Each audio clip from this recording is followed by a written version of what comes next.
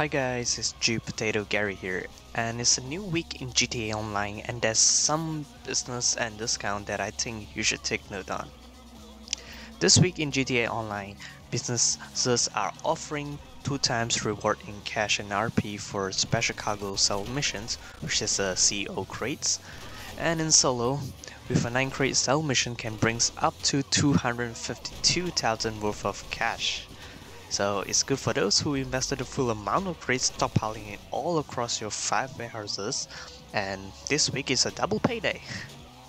And in addition to the double payout for the CO businesses, executive officers, which is the essential to start a CO business, is going on a 60% off, and special cargo warehouses are on a 50% discount as well. Well, get stocked up and sell those crates.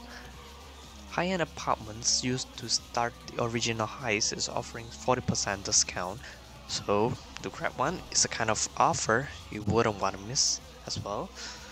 And for the vehicle discounts, there are more than the Pegassi Tempesta, the Pegassi Reaper, the Pegassi Osiris, Vapid FMJ, Imponte Ruiner 2000, and one of my favorite is the Karen Armor Kuruma.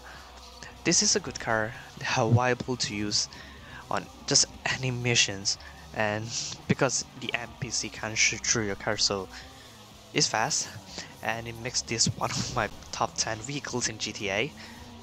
It's one of the pioneer sports armor vehicle that introduced you in one of the early heists.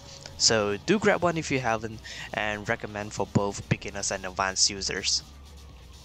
And this week's casino podium vehicle will be the Overflight Entity XXR.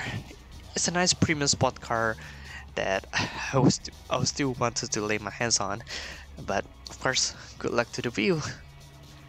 And here's my highlight on this week's GTA Online updates and in-game promotions. To find out more of this in the description down below, and support my channel by liking and subscribe to it for more GTA Online content. Well, I will see you in the next week's update. Bye!